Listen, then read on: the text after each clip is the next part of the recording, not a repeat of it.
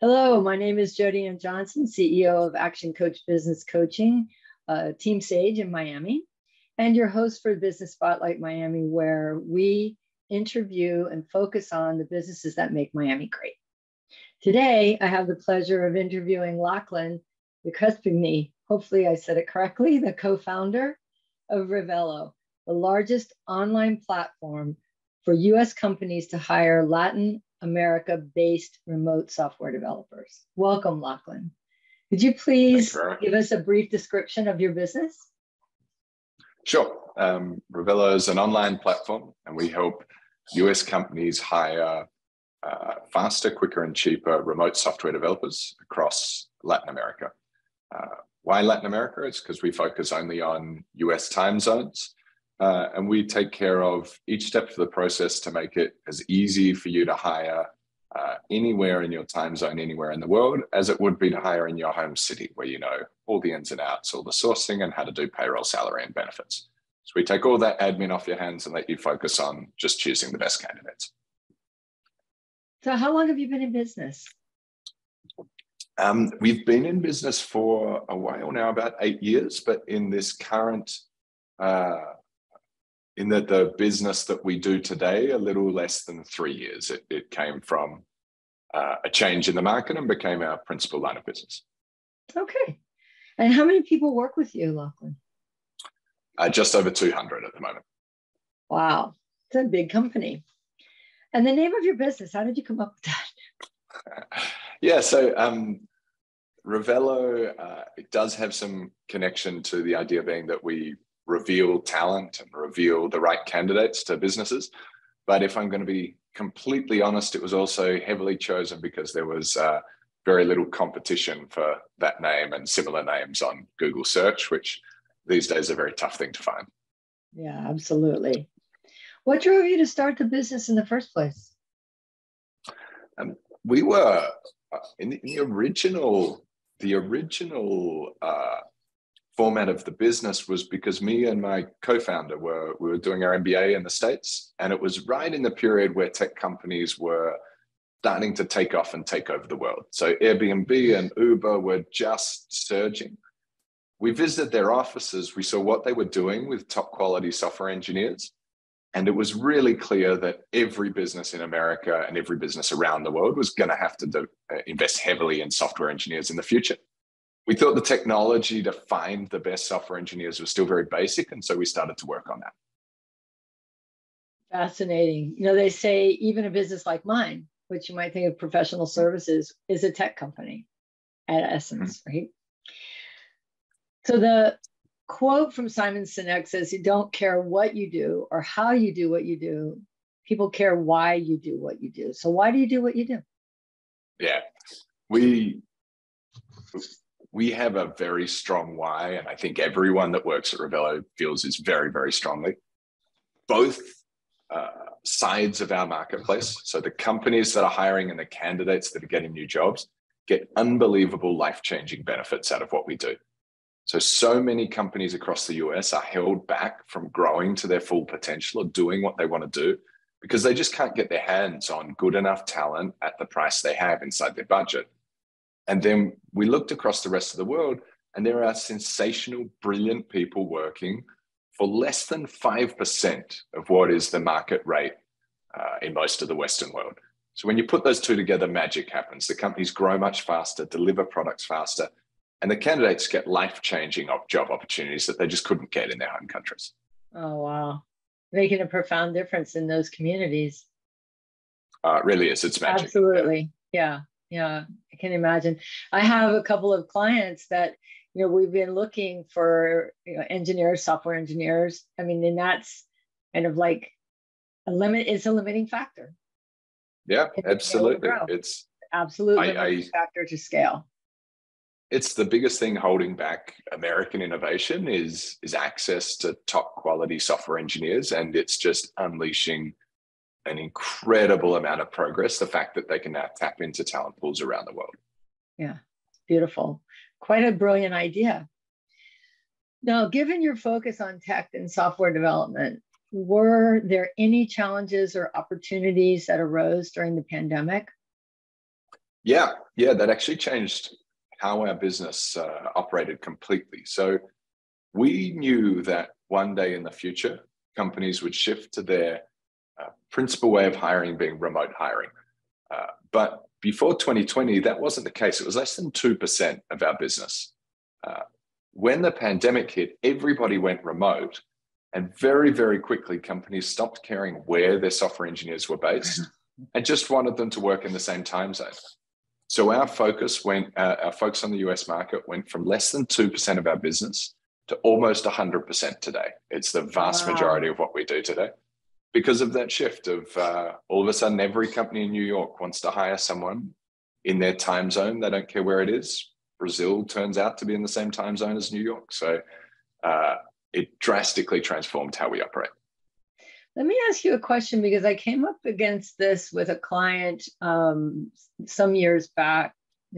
I've been at this for 17 years now. And they had remote workers in Argentina, but there were labor laws in Argentina that are very different from labor laws in the US. So how do you navigate that? Yeah, they are. And it's very complex to find that out across every country you operate in. We have the legal expertise in every country in Latin America.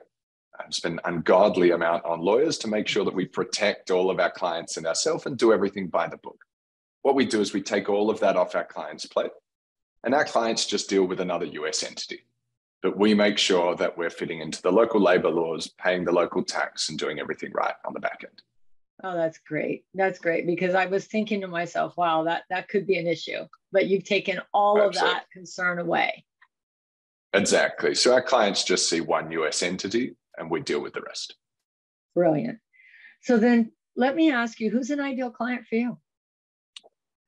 We mostly deal with companies that are between 50 and 1,000 employees, and they're often tech-driven companies, or they're companies that were a little bit more traditional and are now investing more and more in their technology services. And so that fast-moving yet still decent-sized mid-market company is what most of our clients look like. Okay, good. So what would you say is your biggest business challenge, and what's ahead in the next few years? Yeah, I think the biggest business challenge is always making sure that we get the matches right. So there is more and more technology that we can use and leverage to make sure that the right person is dealing with the right company. Because what companies and candidates both want is for each candidate to be able to grow their career and develop their career at a new company that they join. What you want to try and avoid are candidates that enter a company and 1 year later move to a new company and 1 year later move to a new company. And what that means is you didn't match them up, right? It's not right for both sides. So using more and more tech to do that at a more and more intricate way is what we're most focused on. And for the next few years, I think it's obvious. Some of these new tools around AI and some of these new tools around language processing mean that you can really accelerate better matching by leveraging some of the new technology that's coming out. Can you give an example? Yeah. There's a part of every in-person interview where I think anyone that's ever hired would say it's pretty standardized. There's a set of questions and there's a set of answers. However, it doesn't translate to the written word. You wouldn't be able to do it over email. What it does translate to is you can do video interviews at large scale, and you can then have technology analyze the response and better match those interview responses with what clients are looking for.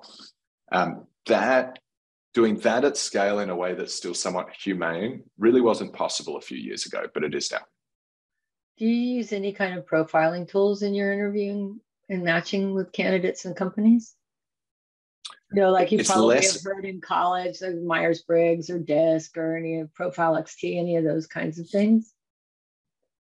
A little bit less that sort of profile, because the challenge is that every client is looking for something different, and even teams within a client are looking for something different.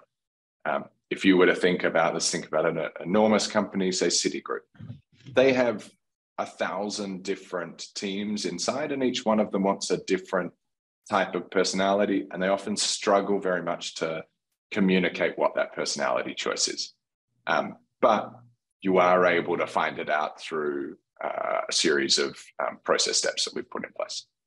And you said that you do do you do group interviews?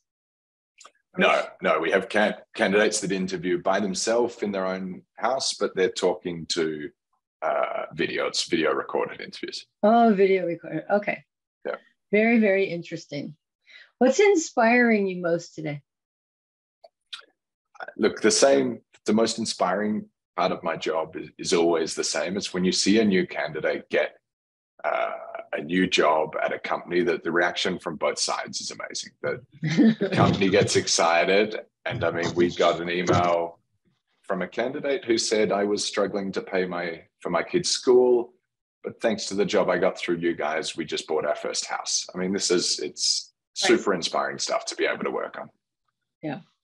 What's been the most significant thing you've learned since you started your business? I think in the business front, it's the importance of distribution and marketing. The best phrase I've heard that sums it up is first-time founders think about product, second-time founders think about distribution. It doesn't matter how good your product or your service is. If nobody hears about it and nobody knows about it, it doesn't do you any good. And so I think the most important thing I've learned is how much we should have much earlier on started on getting the word out and publicity and telling people about what we have. Mm-hmm. The reaction when they use us is amazing, but we still need to let more people know about our product. Now, you've had an accomplishment in your company getting Series B funding. So what are you going to do with that money? How are you going to scale your business? Work on distribution and marketing and improving there you go. Professionalizing that area. Oh, excellent. All right. So as we wrap up the interview, is there anything else that you want to share? No, look, I think it's just a very exciting time for our industry. I think we've all seen the massive amount of tech layoffs over the past few months. But what's kept me most excited and most optimistic and positive about the future is that the technology industry has soaked up and re-employed and put a lot of those people back to work on new and interesting things. So I'm just as excited and optimistic about the industry in the next 5 years as I have been over the last 5 years. Very beautifully said. So thank you so much for your time, Lachlan, and for the difference that you're making, both for your clients and for those candidates that get work. And you can learn more about Revelo at revelo.com. Yes, he's got a great website. It's very explanatory. And with that, it's the close of our interview. Thank you, Lachlan. Business Spotlight Thanks a lot, Jody. Interviewing business owners that make Miami great.